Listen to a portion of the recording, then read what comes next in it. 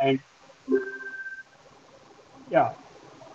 So and he will speak on questions of Murthy and its applications to set theoretic complete intersection curves. So I welcome Professor Mohan Kumar and thank him for volunteering to give this talk. So you may please start. Thank you, Jewel, and thank you for organizing this very nice meeting in this lockdown days to keep us all motivated in some level or the other. Thank you. So, and to the audience, thank you for attending this, and at the same time, ask any questions that you want to ask, and I will try to answer to the very best I can do. And remember, we are talking about stuff which are really pretty, several decades old, and there are still a few things which are left undone. So I will talk about some of those things today. Thank you. All right. So let's first, as usual, fix some notations and conventions. As you can see, I don't want to deal with anything non-commutative and non-Euclidean, so that's the first thing. And the letter K will always denote a field, and most of the time, arguments can be, I'll think of them as algebraically closed field, but often it is not necessary. And for a finitely generated module M over any given ring, the symbol mu is usually used to denote the minimal number of generators of this particular module. And similarly, for an ideal, we have this extra notation mu subscript S of the ideal I, which is to denote the smallest number of generators required to generate I up to radical. That means I want an ideal J who has a certain number of generators, and radical of J is equal to I. And I want to find the smallest such number. And usually, sometimes it's also called the arithmetic rank of the ideal I. And as usual, of course, we write VI for a symbol. If an ideal is given, then VI is a subset of the spectrum of R, the set of primes containing I, which is standard. And similarly, the next notation is even more standard. For any element in H and R, we write R subscript H to denote the localization of R as the standard multiplicative closed subset. 1 H square, H cube, etc. So invert H, that's what it means. So these notations will be in effect throughout the talk, so that I don't have to keep repeating. All right. So now let's start some standard preliminaries for this particular talk. So first notion is a set of elements thought of as a vector A1, A2, AR. It's called the unimodular row if the ideal generated by the AI is the whole ring R. That means I can find DIs in the ring R so that sigma AI DI is equal to 1. That's a standard notion of a unimodular row.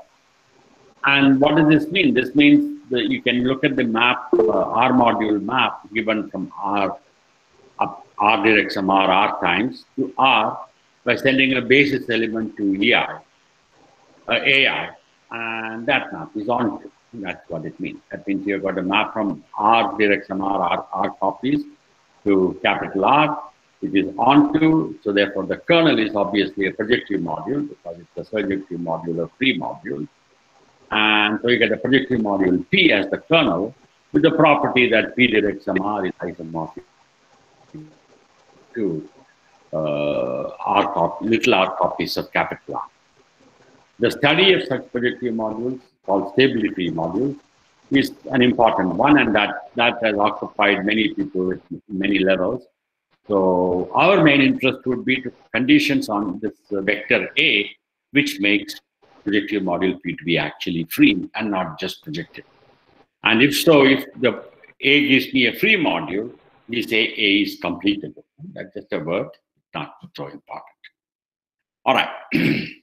So that's keep in mind that we will often have the situation of a a vector like unimodular vector given like this, and you would like to know whether the corresponding projective module.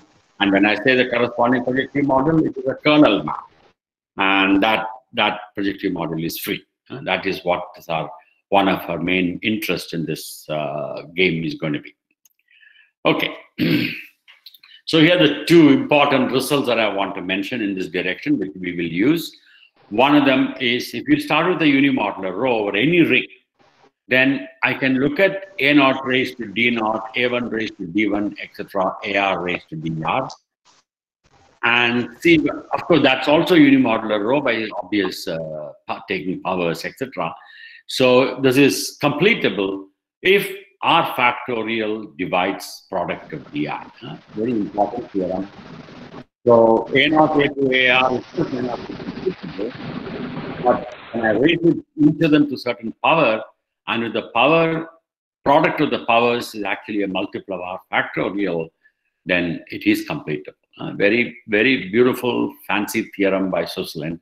Very elementary proof. If you have never seen a proof, please read it. It's a very, very beautiful theorem.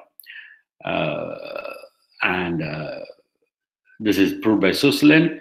And of course, this is a sufficient condition for something to be completable, but it's also necessary in general. So there are cases where you can find that you have to have this DI's multiple of R factorial and nothing less will do. Then you will not be completable. So that's a great theorem of Susslin. All right. And the next theorem, again, all of you probably are familiar with. Now, in this case, we look at the case of R, not an arbitrary ring anymore, but a polynomial ring in another ring S. So R is equal to S bracket Y, a polynomial ring. And again, you have a unimodular row over this particular ring R. If A1 is monic in Y, then A is completable. This is the famous theorem of Quillen and Susslin, as many of you probably are familiar with. So by just knowing that one of the polynomials, and therefore any one of them to be monic, automatically we have free module.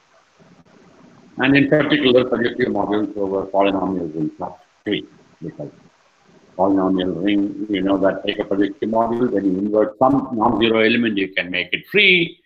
But any non-zero polynomial after change of variable is monic. That's what Noether normalization lemma essentially uses. Therefore, inverting a monic polynomial, it is free, and therefore it is actually free. Okay, so that is basically the game. All right. So now let's go back. Now we come to the important question, which in some sense motivated many of these stuff that comes afterwards, is a question by Paham and Murthy. The question says, take an ideal in a polynomial ring. Then the first question is mu of I mod I square equal to mu of I? Obviously, of course, mu of I is bigger than or equal to mu of I mod I square, but whether it is actually equal for a polynomial ring. And the next question is, you look at the arithmetic rank of I, mu s of I, is it always less than or equal to mu of I mod I square? Two important questions by Murthy. All right. So let's see what we know about this. So both, of course, the first thing to say is that why does Murthy do this with the polynomial ring? So both have negative answers. If you replace R above instead of a polynomial ring, let's say you put a Dedekind domain, then both the questions have negative answers, because in the case of first question, if you take any non-principal ideal of a Dedekind domain, I mod I square will be, of course, because it is Dedekind domain, I mod I square will be free of rank 1, whereas I itself is not generated by one element. So mu of I mod I square will be 1, but mu of I is not 1 because it is not principal. And similarly, if I take a non-torsion ideal, take an ideal I, they all give me non-zero ideals from the class group, and the class group may not have torsion. There will be non-torsion elements in general, and you take a non-torsion element, then the second question obviously fails for such ideals. Okay? All right. So I've justified Murthy's question that why it should be thought of as a question in the polynomial ring case. In fact, much fancier answers can be made why it should be a polynomial ring and not other rings, but we will not go into it in this talk. Okay, so in this talk, what the aim says that we will see that the second question has an affirmative answer due to Boratinsky. And the first is true under some extra hypothesis, but open in general. It is still okay. And an affirmative answer to the first question was claimed by Fassel and published in the Annals a few years ago, but had some fatal flaws pointed out by Mandel and Das. So ultimately, there is no concept of withdrawing papers because once it is published, it's published. So, but it is not correct. I mean, there are many interesting results in that paper of Fassel, but the main theorem that he claims to prove is in fact incomplete. The proof is incomplete. So the problem is still open. Okay. Now let's look at, so I want to try to understand these two questions. So what am I going to do? So the Dedekind domain example suggests if you just lift some generator of I mod I squared to, it's in general not going to generate I, obviously. And that's what Dedekind domain said. So you cannot, so without using the power of polynomial ring, there is no real way of arbitrary lifts going to help you. So that's, but what we are going to see below, that I'll come to later, but I just want to explain what is going to be done. See below that, we can always find some element h in I. Okay, so you've got square and you've got I, but you've got an h in I, we'll find an h, so that these lifts, these arbitrary lifts will generate, it may not generate I, but it will generate I localized at 1 minus h, the localization. In other words, to use geometric language, what is 1 minus h inverting means? That means we are looking at the set of prime ideals where 1 minus h is non-zero. That means h is like 1. So that means that the neighborhood of my variety I, whole neighborhood of variety of I, these lifts will generate I. That's the basic principle. Okay, so that's, we have not done this, we have not found this h, but we will do it later. Okay, so the attempt is to use the special properties of polynomial rings to extend these generators. So in a whole neighborhood of I, V of I, we know we can generate by these arbitrary lifts. Somehow that we want to extend this to the whole R, which will, as I said, for Dedekind domain, this is going to fail. Whereas for polynomial rings, somehow that we are hoping that we can do this. And I'm going to explain the basic technique of how to generators from a neighborhood to the whole thing. Okay. All right, so this is called patching. So let's start with the simplest case. Let it take a ring R and let H be an element of R. And now M be an RH module, R localized at H, and M2 be an R1 minus H module. So why H and 1 minus? That means any prime ideal P will survive in RH or R1 minus H. In other words, geometrically speaking, we have found two open subsets of spec R which cover all of spec R. And so, and you have given on one opens at M1, the other opens at M2. And assume now we are given on the intersection of these two open sets, which means what is the intersection? That means you invert H as well as 1 minus H. That means R H1 minus H. In that module, we have assume we have given an isomorphism of this. M1 1 minus H, remember, is a module over RH1 minus H. And M2 inverted H is a module again over the same ring. Assume you are given an isomorphism between those. Then we can patch these modules to get a module M over R such that MH is isomorphic to M1, M1 minus H is isomorphic to M2. That is our patching procedure, right? You're given two things in an open set. Biology or other subject, this is very commonly done. You're given two. You cover the space with open sets, given objects on these spaces. On the intersection, you give a patching data, and then you patch them up. And those who have not seen this have given a one-step construction here. Take M1 and consider the subset M consisting of Yes, m comma n, this property phi m equal to n, where phi m is your patching map. Then this m will have the required property that you get a whole module over the whole ring, which localizes to m1 and m2 and the appropriate localizations. Very good. So now I want to go, having said this for one module, I want to do it a little more. So the above can be easily adapted to the following slide generalization, which is what? Now you are given RH and R1 minus H as before, and you are given sequences of modules on both the spaces. R1 and R2, so I equal to 1, 2. So, and you are also given patching for N1, 1 minus H to N2, N2H, M1, 1 minus H to M2H, P1 minus H to P2H. Maybe patching, so that everything is compatible. The patching is compatible with the alphas and betas. Then you patch these two exact sequences together to get an exact sequence. Remember, the patching on just one piece gives me a module on the whole R, etc.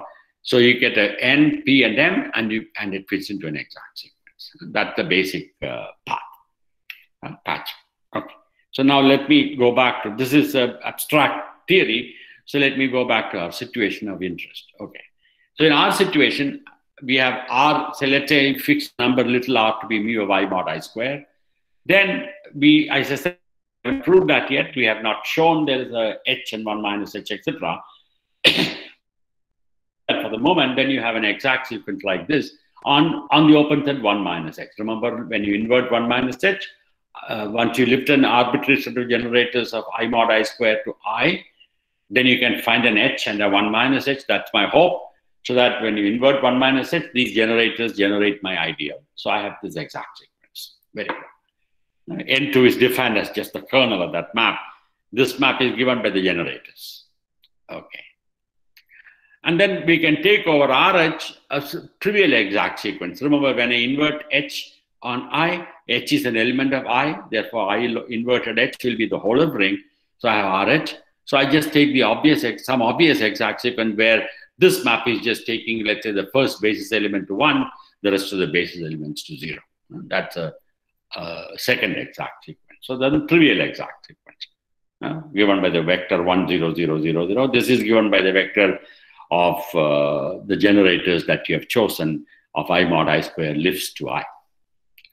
So if you knew the terms, so now what do we want? We want to patch these things together to get something on the whole ring. You got 1 on 1 minus H not equal to 0 and the 1 on H not equal to 0. And we have noticed that though we are interested on the right-hand side of the picture in 1 and 2, really the patching says, I have to do something about the left-hand side. I need to understand what happens to terms, which I'm not really interested in, but that's where the game is actually played. So we know the terms on that. If I see somehow that I can make these two guys, N2 and H R minus 1, on the intersection isomorphic, then you can hope to patch everything together. That's the plan. So if the terms on the left are isomorphic over RH1 minus H, we should be able to patch these. But remember, to patch in the intersection, what happens? This guy is a free module. So when you restrict to the open set, 1 minus H invert, you're still a free module of rank R minus 1. So really the issue is to make sure that this guy becomes free when I restrict to the open set.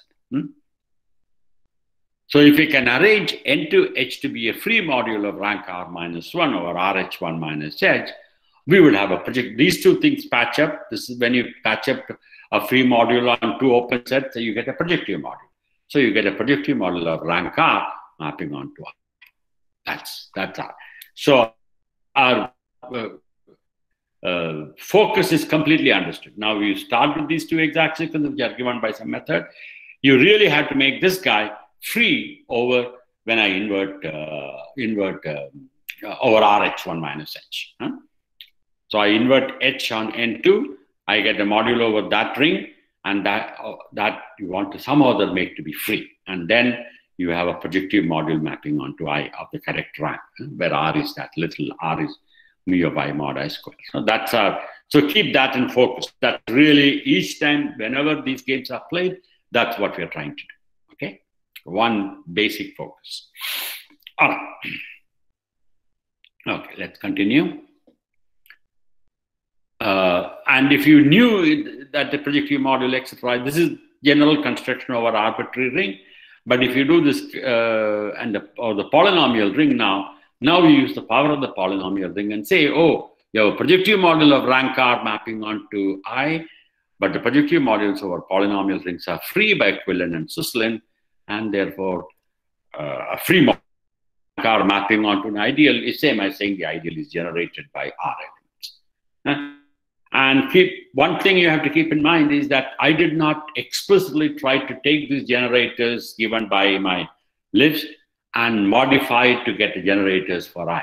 That would be very difficult. What I have done is to modify these module maps so that ultimately you got a free module mapping into I.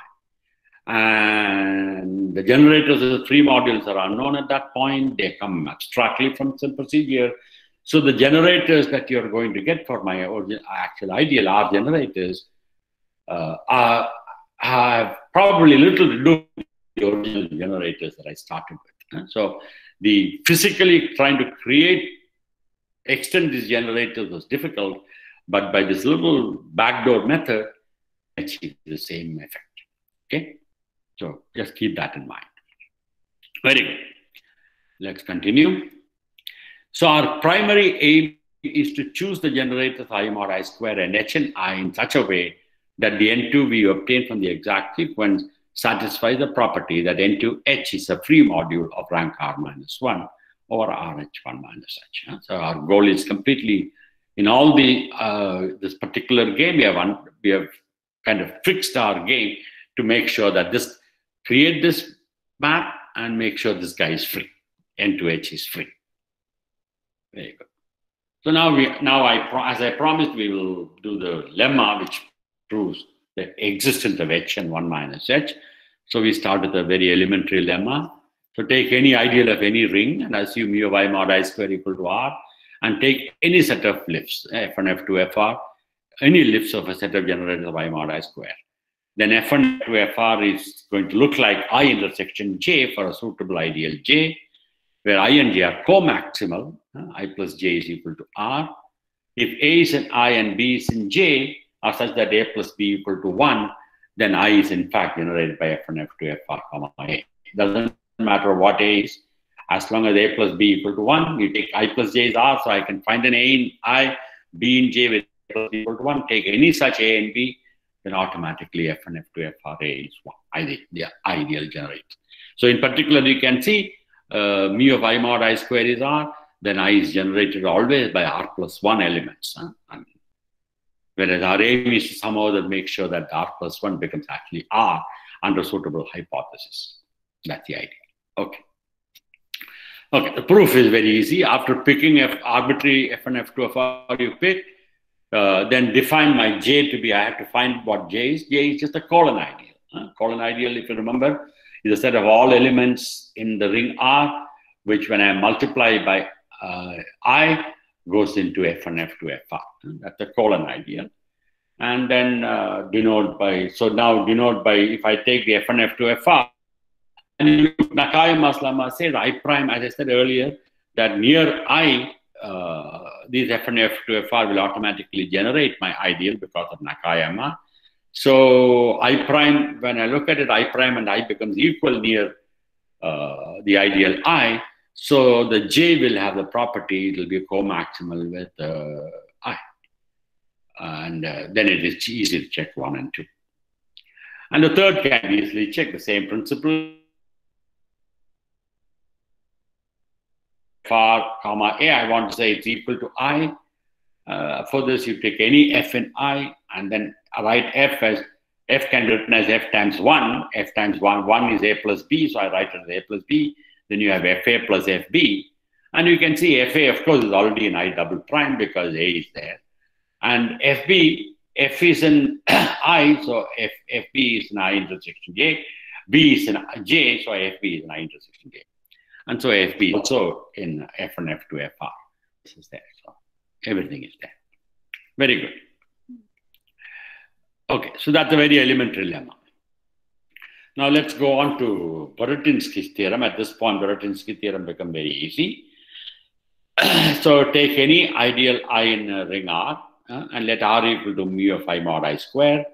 Then there exists an ideal I prime contained in I with the radical of I prime equal to I and a projective module of rank R mapping onto I prime. In particular, if R is a polynomial ring, the arithmetic rank is at most R because projective modules are free. Okay, that's the basic thing. Okay, so I'm going to give a proof, very easy proof. As before, we pick an arbitrary set of generators of I generating I mod I square, exactly as in the lemma. And then you, from lemma says, I have this little h and 1 minus h in j. In lemma, there was take any a and b with a plus b equal to 1. So take a to be h, and then b is 1 minus a, which is 1 minus h. So that's the situation that you have. So that I is equal to f1, f2, fr, comma h. This is what the lemma said. Now, I can take any positive integer d and consider a new ideal, which I call I prime d. The bracket d is just to denote that it depends on this number d. And that's equal to the ideal generated f1, f2, f, all the way to fr minus, don't change anything, but fr, you raise it to the dth power, and h also you raise to the dth power. That is some ideal. Okay. And notice that 1 minus h whole raised to d times h raised to d is in this ideal. Because 1 minus h times h is in f1, f2, fr, therefore. Very good. So that is in that ideal. Okay. So clearly, radically, these two don't change. I mean, I have taken f1, f2, fr raised to d and h raised to d. When I take the radical, I get everything f1, f2, fr is here and h is here. So radically, I prime d and I are exactly the same. So, okay. Now, I prime d, we can look at our famous exact sequence that I've always focused on. Namely, when I invert 1 minus h, I prime d is generated by f1, f2, fr raised to d. So I get this map. Remember, this map from r 1 minus h raised to r to I prime d 1 minus h is given by f1, f2, fr minus 1, comma, fr raised to d. Okay, and the kernel is junk n2d, which I want to understand. It's a junk which I don't want to think about, but that's exactly what I'm focusing on. So now we wish to make sure that when I take n2d and invert h, I want to make it free over rh1 minus h. And then we'll be done by the philosophy that we have expounded earlier. But n2dh is given by the unimodular row f1, f2, fr raised to d, as I said. And by the beautiful result of Susslin we mentioned earlier, it's free if r minus 1 factorial divides the product of the indices, which is 1, 1, 1, 1, and d. So if it divides d. So I just take d to be, d was completely arbitrary here. I could have taken any d. I take d to be r minus 1 factorial, and I would be done. That means I have a projective module of rank r mapping onto I prime of d. D in this case is r minus 1 factorial, and it's radically the same as I. And when you reach polynomial ring, projective modules are free, and you're done. Is that okay? Good. So let's go on if there are nothing at this point. Okay, now I come to Murthy's question. Okay, and the first question of Murthy and my partial answer. Okay, so here Murthy asked, as I told you, that if you mu of I mod I square equal to r, you want to know whether mu of I is equal to r. Whereas in the theorem I'm going to state, there's an extra hypothesis, namely, I assume in addition r is sufficiently large. R is bigger than or equal to 2 plus dimension of r mod I. Okay, and that's a weakness. I mean, so in other words, if r is small, I don't know how to prove this. The Murthy's question, I do not know how to answer it. And essentially, it is still open, as I said. And the proof will become clear once I explain the role played by the assumption that I made. Why did I make this assumption? R is bigger than or equal to 2 plus dimension of r mod I. In what role does it really play? Inequality. So that's, I will explain that, and then it will become everything will become very clear. Okay.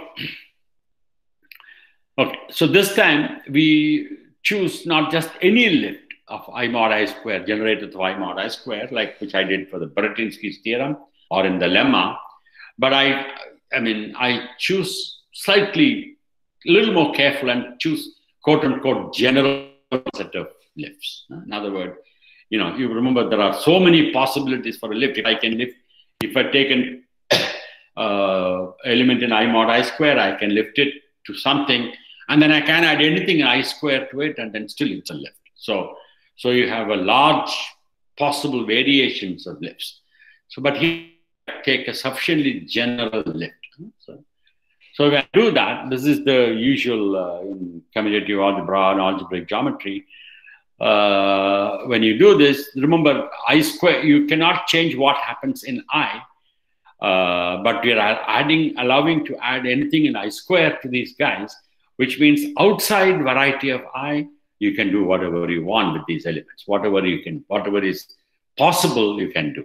In particular, you can make sure that the prime avoidance kind of theorems will say that you can make the outside I, V of I, the height can be made as nice as you want. Crew's principal theorem can be applied neatly outside. Inside, near I, you don't have that much control. But outside I, you have a lot of control when you do this. So by the usual prime avoidance ensures that if you write, as you said, F1, F2, Fr is equal to I intersection J as before, the main point is then you can, these guys at I don't know, height of I do not know to start with. But J, I can assume has co-height exactly R, that means height exactly R, which means dimension of R mod J, I can always assume to be less than or equal to N minus R. Okay, that's the main point of taking general generator lifts. So the hypothesis implies we had an inequality in the theorem I stated, and R mod J has dimension less than or equal to this. Put them together, that converts into an inequality like this. N is N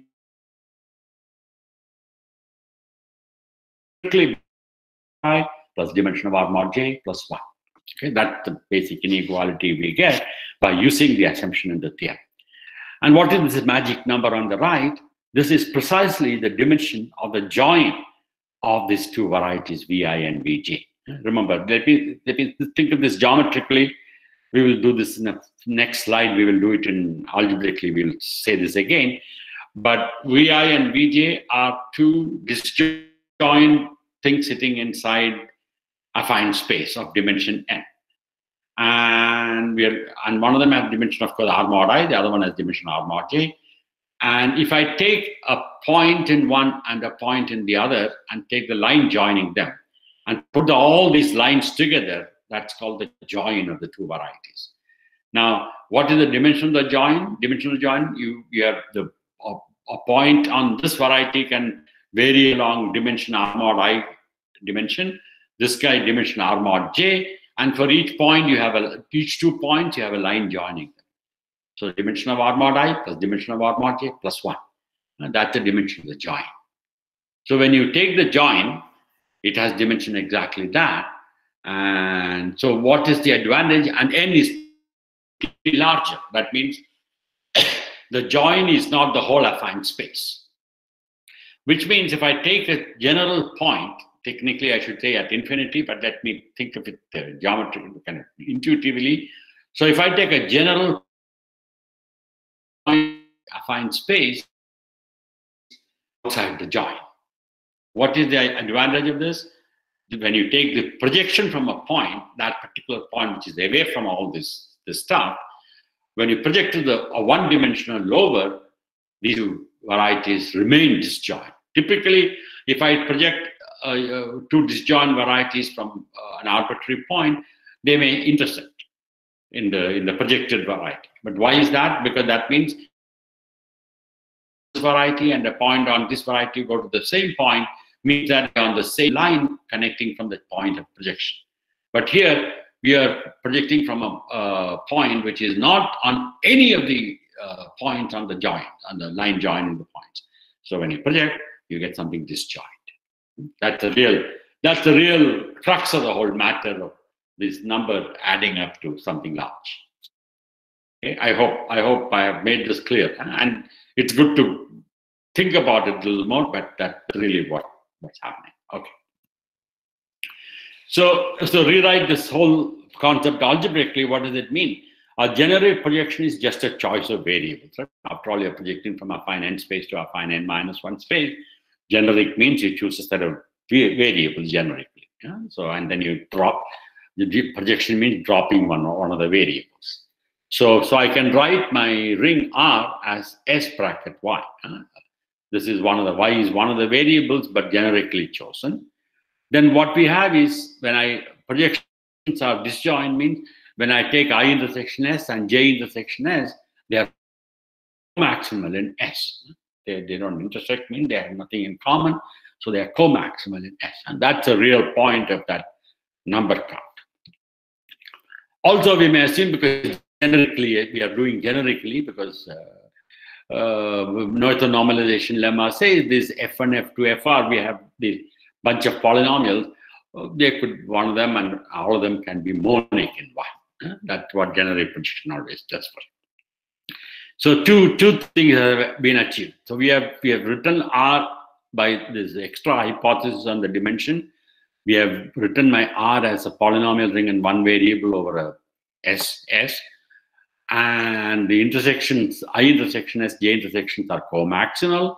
Also, we may assume by genericity the F1 or all of them, if you like, is monic in Y. So now, because these two I intersection S and J intersection S are co-maximal, we may choose our H. Remember, our H was some arbitrary element in I and J, so H plus 1 minus H equal to 1. H is in I, 1 minus H is in J, etc. But now these are co-maximal, so I can choose my H to be in I intersection S and 1 minus H to be in J intersection S. And that's the extra thing that you can do because of all this. Very good. Now we write our exact sequence, right? I mean, we always go back to where our focus is never left out. I mean, we always want to write this exact sequence. Once you have your operators, F1, F2, FR, you have your H and 1 minus H, you write your exact sequence, and that's what you have. Now we want to know, as before, whether N2H is free over this guy. But this, because H and 1 minus H are in S and not in order R, when I invert H and 1 minus H, I get a polynomial ring in one variable, Y, over this ring, S inverted H1 minus H. So it's still a polynomial ring in one variable. And it is given by the unimodular row F1, F2, FR. This exact sequence, remember the map was given by F1, F2, FR, where the F1, FR are generators, okay? And in addition, we know by genericity, F1 is monic in Y. And when Quillen-Susselin tells us that this module has to be free. We have a module which is given by unimodular row F1, projective module given by F1, F2, FR over this polynomial ring, over a different ring, of course, but it's polynomial ring in Y, and F1 is monic, and therefore Quillen-Susselin says that this module is free, N2 localized at H. And remember, that was always our focus. Try to make N2H free. And Quillen-Susselin tells us that it is. Therefore, we can patch. Okay? So I hope, are there any questions at this point? Okay. Let's continue. Now we go to the case of curves. The one that Lily was discussing. So we'll do that. So let's take an ideal in a polynomial ring. Assume now, see, what the Cauchy-Norrie theorem, if you remember, one of the main features of that, of course, Boratinsky makes it easier, but one of the main features of that was to start with an arbitrary curve in characteristic P, and then you can do something to it so that you can actually make it to first you can make it into a local complete intersection. Once you have a local complete intersection, then, for example, this theorem will finish the proof. So that's a plan, right? I mean, the main point there was the arbitrary curve, which is not a local complete intersection, can be theoretically defined by a local complete intersection ideal. That was really the crux of the matter. And I must also thank Kaushik for all this, and I'm sure Kaushik is in the audience. And that he, when he and Madhav were doing these things, he came and asked me, "Hey, for n equal to 3, we Spiro does this. Can we do this for arbitrary n?" And I said, "Yeah, my theorem will do this." Then he said, "Why haven't you written it up?" I said, "Well, I didn't think of it." So he pushed me into writing this as a corollary in my paper. Otherwise, it would not have probably been there. So I thank Kaushik for making me do this. All right. So now we can, so we want to define a complete intersection, local complete intersection curve, then it is a set theoretic complete intersection. So this is the part that Dilip suggested, kind of used in some level or the other. Excuse me, there is a comment from Satyamandal saying that I do not think all of Kaushik-Norrie follows from Borakinsky. No, once it is local complete intersection, we will do it in a minute. You will see in a few minutes. Once you know local, see, Borakinsky came much later than all this. Kaushik-Norrie and my paper were earlier than Borakinsky. So, is that okay? All right. Okay. So the theorem, of course, is trivial for n equal to 1 and 2. N equal to 1, there is nothing to prove. N equal to 2, it's a plane curve. Any ideal defining a curve is actually a complete intersection given by one equation. And n equal to 3 was proved by Ferrand and Spiro. And I would like to say that my mentor Spiro passed away a couple of months ago. And he was a close friend. And I mean, without him, I would probably have learned much less mathematics than I do now. So, and the theorem above will do this for n bigger than or equal to 4, which I will explain in a minute. Of course, all this can be done also using Borakinsky's theorem. Okay.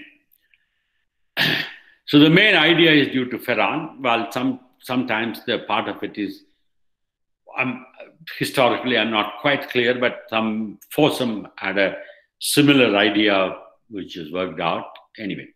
So, but often we call it the Ferrand construction. So we sketch this construction. Okay. So let's take an ideal I contained in R, a polynomial ring with n bigger than or equal to 3, but define a local complete intersection curve. Then I want to understand something. So, I want to make this construction due to Ferrand. So I mod I square, once local complete intersection basically says I mod I square is then a module over R mod I, which is the projective module of rank n minus 1. We are looking at curves.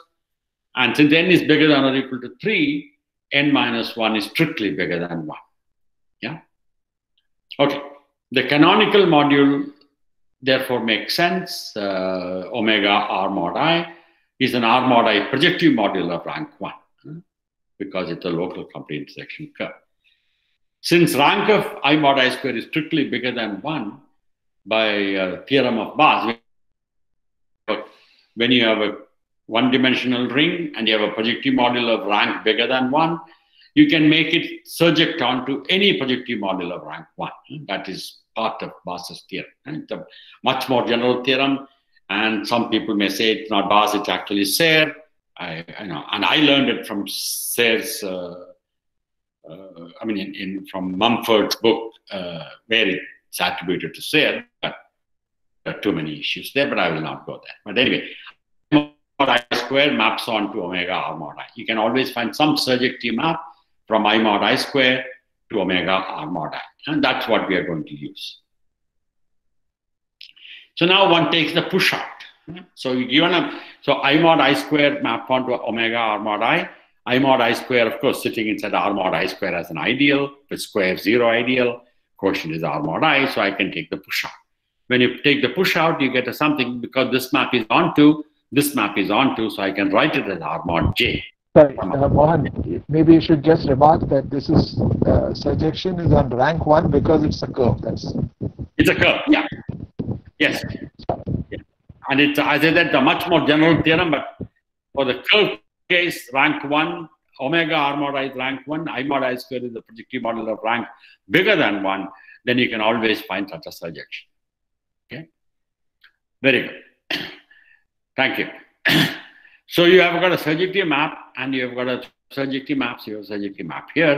So I can write it as R mod J. The reason I've written this R mod J is because this map is surjective. So J is some ideal in R, which contains I square and contained in I. So that's the situation. Okay. And now I square is contained in J and contained in I. So J and I define the same variety. So set theoretically they are the same. Mohan, there is a question about what is J? What is J in this slide? J is defined by this procedure because the push out is onto here. This guy is onto. Okay. I mod I square, the map phi is onto. Okay. Yeah. Okay. So R mod I square to whatever you get the push out will be onto. And therefore, when onto means it's a quotient of R mod I square. So I can write it as R mod J for some ideal J. So this ideal can be defined as a kernel of, denominator of kernel of a map. Yeah, it will be I square over J over I square. That you can look at other sources, no? Yeah, you can look at my book. Okay. The surjectivity of phi is what makes it look like.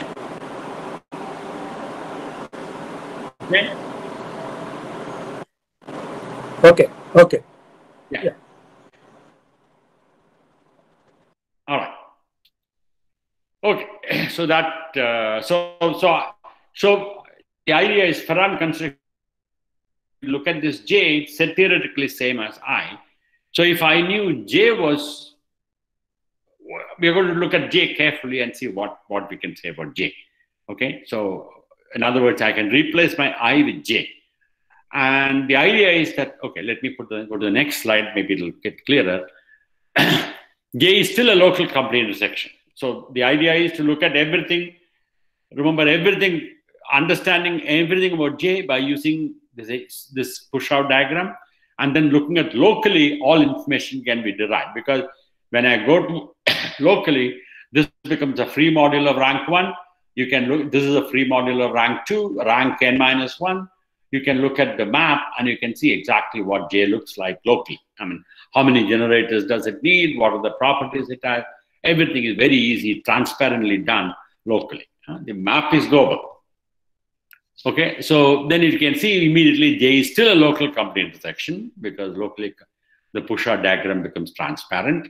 And more importantly, the canonical bundle omega R mod J is actually R mod J, isomorphic to R mod J. Unlike in the previous case, this guy omega R mod I was some arbitrary projective model of rank 1, but this procedure, if you look at calculate omega of R mod J using this exact sequence at the bottom, you will see omega R mod J is in fact free over R mod J. That's the real point. Okay. Then it is not difficult to see. This is a part I did not write an exact proof, but I have a separate slide if you want people to have a look at it later on. That J mod J square is actually a free module of rank n-1. The general principle is that if you have a local complete intersection ideal, then let's say J, then J mod J square, the maximal exterior is the omega. In this case, J mod J square, the maximal exterior is R mod J. Therefore, and Bass's theorem will say that is in fact it's actually free of rank n-1. Okay? Yeah? All right. Now the proof of the theorem is clear. Either appeal to Borodinski because J mod J square is free, then Borodinski will say J itself is the arithmetic rank of J is actually n-1.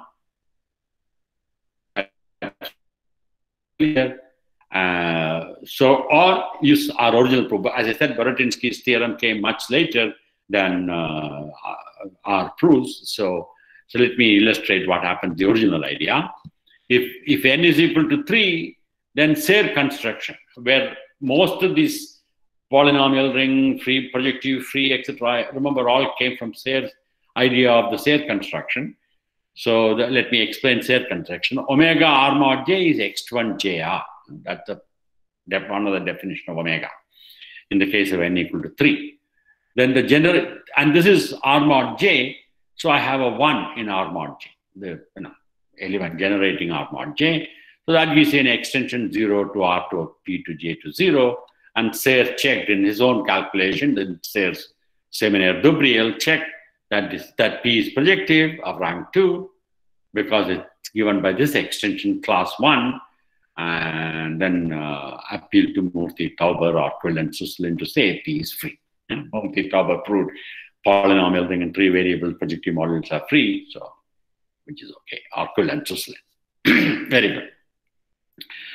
And if n is bigger than or equal to 4, what happens? Then mu of j mod j square, which we know is n minus 1. It's a free module of rank n minus 1, which is bigger than or equal to 3, because n is bigger than or equal to 4. And 3 is equal to 2 plus dimension of R mod j. Remember, R mod j is 1. Dimension of R mod j is 1. So I can appeal to my theorem to conclude that mu j is n minus. I put a minus, but it should be an equality. Mu j is equal to n minus 1. Okay? Very good. So unlike Borodinski, the main slight advantage here is Borodinski, when you have mu of j mod j square is n minus 1, Borodinski will tell you that it is in fact the arithmetic rank is n minus 1. That means we have to change your j. But these theorems say that you don't have to change j. J itself is in fact generated by n minus 1 elements. Okay? And that more or less is what I wanted to say. Let me end this with a few questions. So obvious question, of course, is what can one say about Murthy's question when R is equal to mu of I mod square small? The only result I'm aware of is that I don't know whether it is published yet, but case the algebraic closure of a finite field, then one other my inequality was R is bigger than or equal to 2 plus dimension of R mod I, but it can be improved to 1 plus dimension of R mod I if K is algebraic closure of a finite field. Okay, and of course this is Dilip also asked this question, natural question: are curves set theoretic complete intersection over a field of characteristic 0? Unlike Cauchy-Nori, does it for characteristic positive? Okay, I just want to mention a couple of things. I mean, this would have made, for example, some of the argument Dilip's a little more easier to write down. That is, it is easy to check that if I take two set theoretic complete intersection curve, then the union is also a set theoretic complete intersection. Okay, so in other words, to check a set theoretic complete intersection, you only have to look at irreducible curves. If I knew all irreducible curves are a set theoretic complete intersection, then automatically any curve is a set theoretic complete intersection. Similarly, a small statement, a curve which is linked in one step to a smooth curve is a set theoretic complete intersection. So if I can take a smooth curve and I can link it to my given curve is linked by one step to a smooth curve, then it is also a set theoretic complete intersection. Yeah, we know that any curve can be linked to a smooth curve in finitely many steps, but this is a statement about one step linkage. Okay.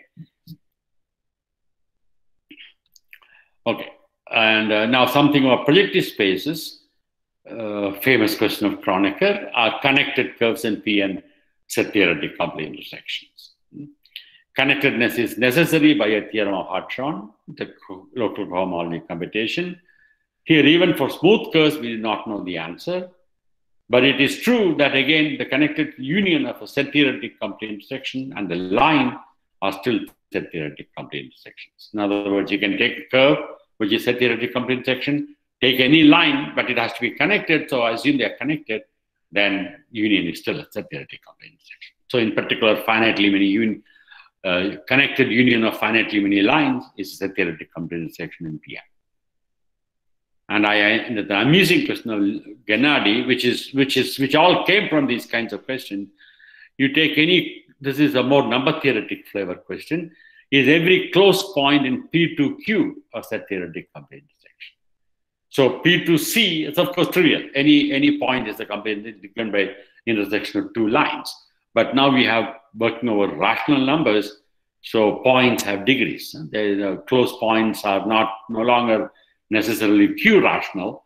So take an arbitrary point in P2Q, is it a set theoretic complete intersection? It's a very nice question. I mean, for curve case, Bernardi wanted to do this for P2 over, let's say, function field in one variable over C are points in their complete intersection. That is where he started. And so in particular, he ended up with this question, which is interesting. I mean, for small degrees, you can do it by hand, but large degree point, we don't know what. Okay, that's all I need. Yes?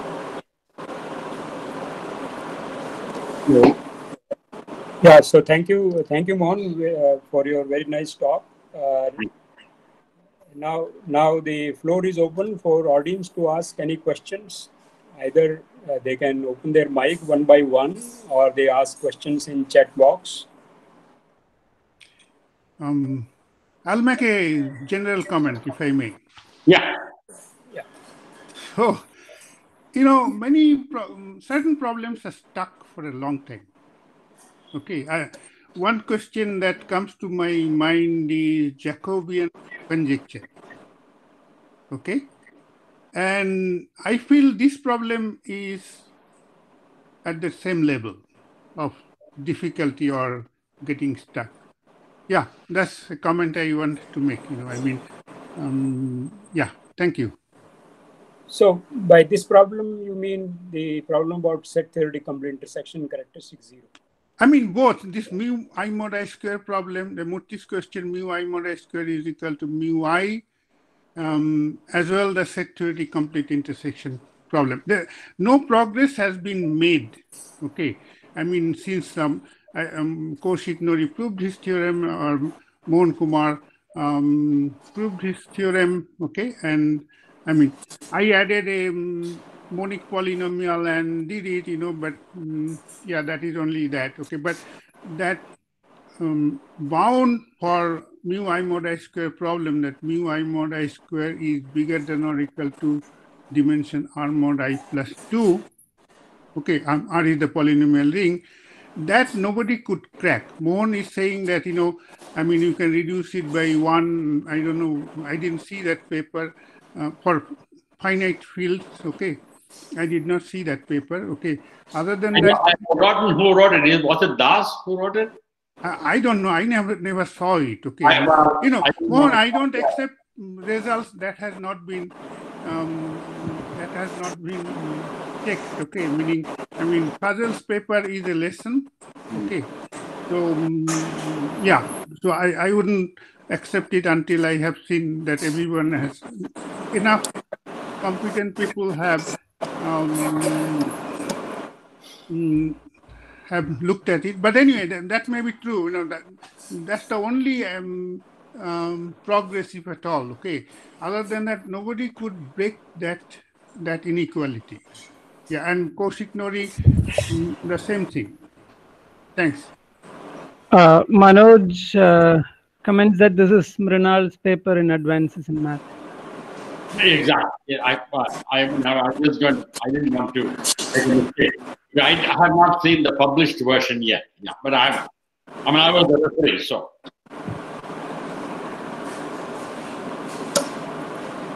Okay, are there any other questions from audience? So there is a question from Vinay Wag.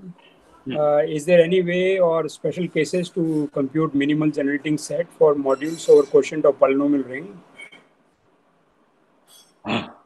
What information is one going to put in? Well, suppose your module is given by some. You can have modules of all kinds in over quotient of polynomial rings. So unless you are willing to put in some data, like that was the basic principle of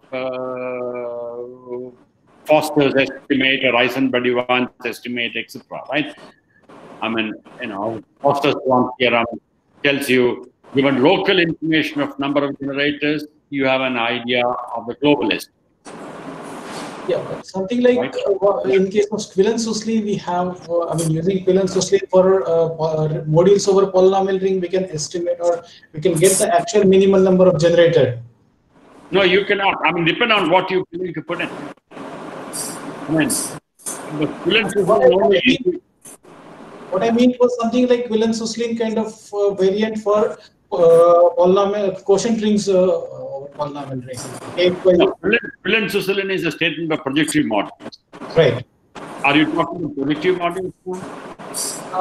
I actually would like to translate that into the minimal number of generator kind of thing. I mean, rather than treating the projective modules over that, I mean, that computing the minimal generator. Sorry, I don't understand your question. Because unless you have some information, you maybe get 100 generators. It needs 100 generators. How do you know what are the information that you're looking at? Maybe he's looking for, if he's looking for an estimate, we have Heisenberg-Evans estimate and such. Process one.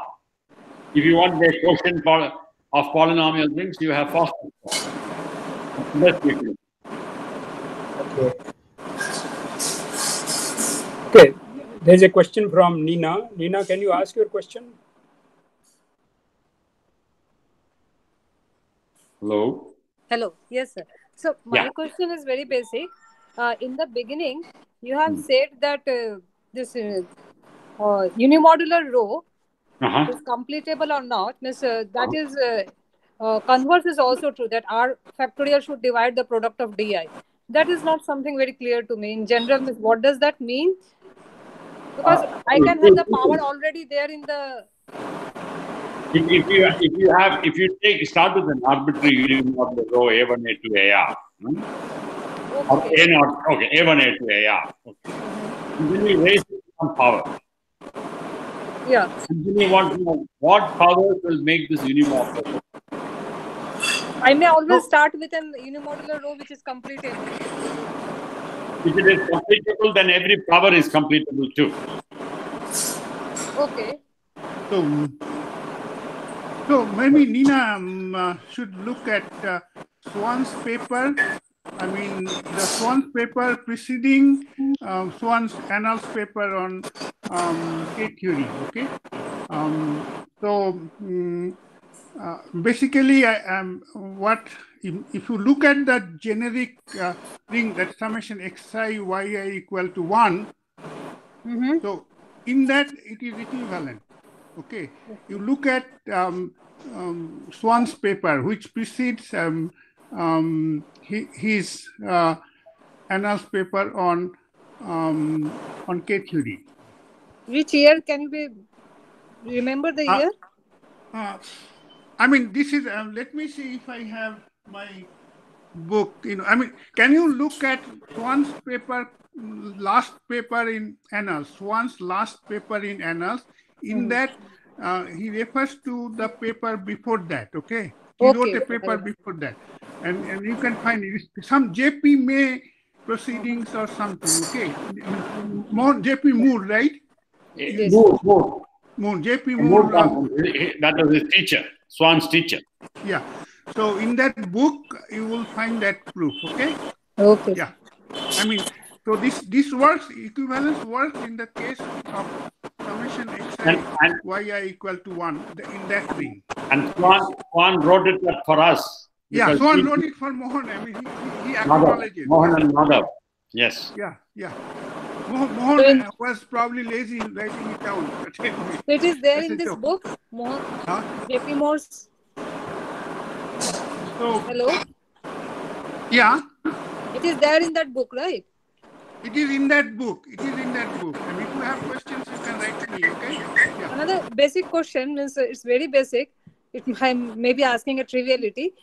This Goran-Tanski theorem, this is mu s of I is less than equal to mu of I mod I square. But is it equal? Polynomial ring. For polynomial rings. But can we say that mu s of... okay, I got it. I was making a mistake.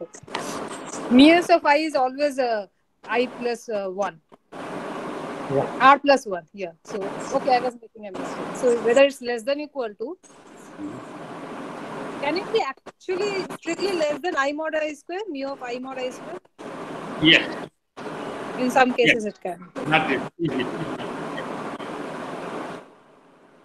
Okay, sir. Very nice talk. I could follow most of the things. Oh, thank you. So, thank you. Thank you for that. Thank you. Okay. Any other questions from audience? I don't see anything in the chat box. Okay. Thank you, everybody. So, Mohan. Mohan, you might not have noticed many of your old friends are in the audience. Maybe they want to say hello to you. Kaushik is there. Yes. And,